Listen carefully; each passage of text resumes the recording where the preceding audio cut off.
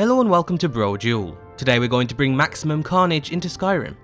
Imagine putting all of Dragonborn's strength into the swing of a greatsword, and instead of it bouncing off them like it was a practice dummy weapon, it sliced right through their abdomen, spilling their innards all over the battlefield.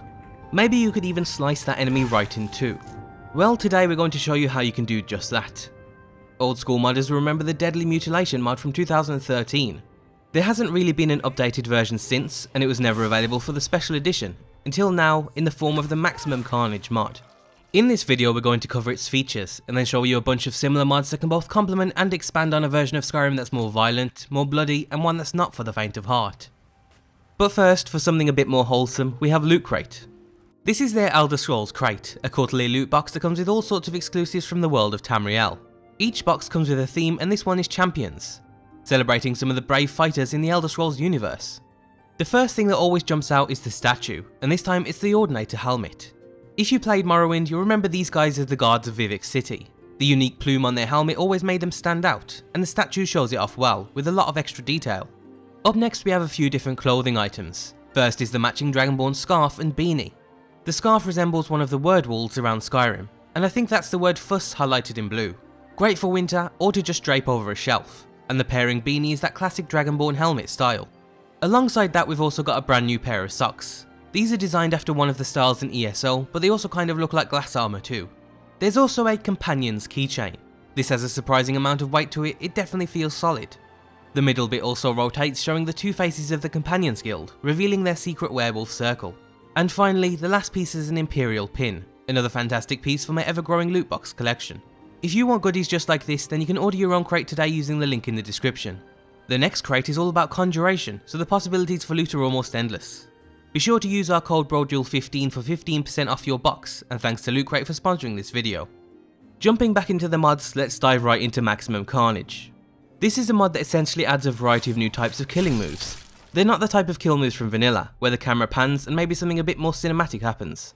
Instead, they're new, more violent ways to finish off an enemy, with both physical and elemental damage. Whenever you finish an enemy with a power attack, you should see a maximum carnage death. Bladed weapons will cut and slice the enemy, whereas blunt weapons will smash and crush them. What happens more specifically depends on the type of power attack you use and the kind of enemy you're facing. A horizontal slash with a greatsword, for example, could slice right through the abdomen of a humanoid, spilling their guts everywhere. Or instead, that same slash could sever the legs of a giant, or even slice that Falmer straight in two. Whereas for that same Falmer, a vertical slash could instead split its head right open. Probably one of the more gruesome deaths added by the mod. The same vertical slash on a human, however, might cause a vicious cut on their face, so it depends a lot on the enemy. The same sort of logic applies to blunt weapons. The powerful swing of a warhammer launched towards pretty much anything with a head will completely crush their skull, launching their brain matter all over the battlefield. You can also sever body parts with blunt weapons, but instead of slicing them off, you simply smash them off. There's a great mix of animal-based kills too, from hitting the jaw straight off a sabercat to slicing right through the top of a spider. All of them are incredibly satisfying and pretty brutal. It's not always perfect, and if you pay super close attention to every action, some things won't add up. Like sometimes you can literally hit their body only for their head to explode, but all, in normal gameplay, it works very well. So far we've only really shown you the physical side of the mod, but it also works for destruction magic. Typically this means fire will burn, frost will break them up into ice chunks, and shock will, well, it causes quite an interesting reaction. While these side effects work well, we highly recommend that you instead use the frozen Electrocuted Combustion mod. This offers visual effects for a much wider range of magic, including poison, sun, fear, and air damage. Not only are these effects arguably much better visually, there's also much more depth and it's highly customizable. For example, your fire spells can either burn, skeletonize, or completely vaporize your enemy.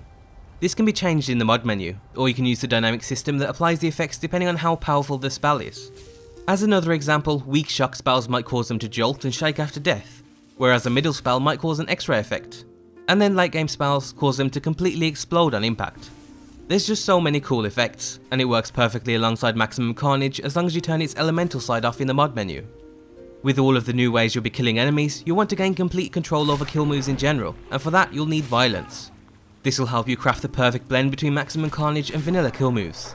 They both work together well just how they are, but sometimes the cinematic camera pulls you away from the new effects.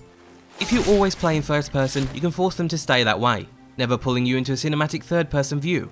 Or instead you can make it so kill moves happen multiple times per fight, adding much more action and flair to your kills. Also, since Maximum Carnage doesn't offer decapitations for humanoids, Violens can do that for you. Once again, you can control the odds of a decapitation in the mod menu, so it fits right in with the new maximum carnage kills.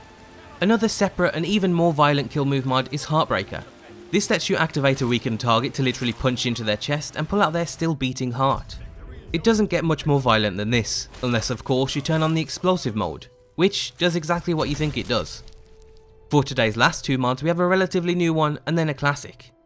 The first is Dirt and Blood. This offers a new dynamic visual system for Dirt and Blood, for both your character and NPCs.